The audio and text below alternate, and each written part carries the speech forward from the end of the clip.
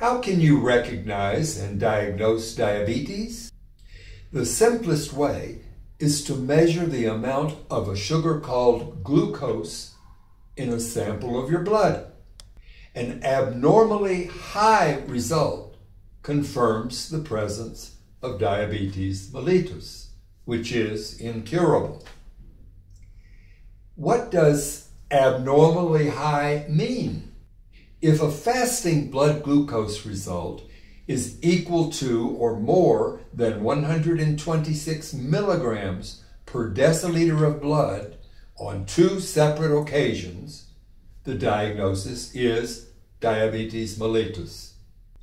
If a non-fasting blood sugar value is equal to or higher than 200 milligrams per deciliter on 2 separate dates, the diagnosis of diabetes is confirmed.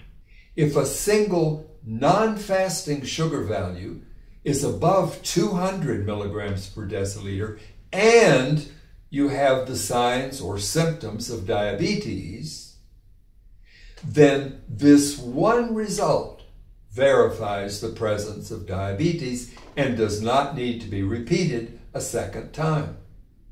Why do abnormally high blood sugar values show up? A non-diabetic person's fasting blood sugar values are always much lower than 126 milligrams per deciliter. So, unusually high blood sugars indicate abnormal diabetic functioning of your pancreas. The pancreas is the organ that produces the hormone insulin, which keeps blood glucose values within a normal, non-diabetic range of approximately 71 to 99 milligrams per deciliter. Is there another way to diagnose diabetes mellitus?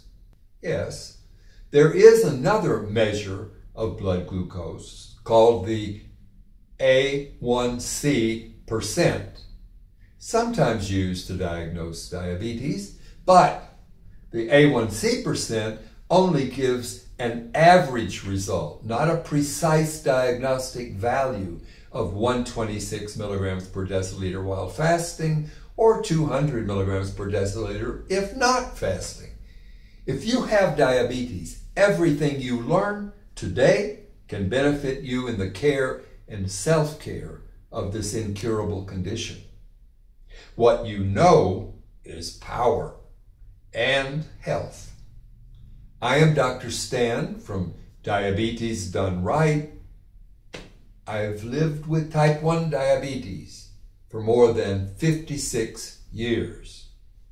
Contact me or my colleagues in Mexico, Spain, and the United States when you're looking for honest, effective guidance in your journey to well-being with diabetes.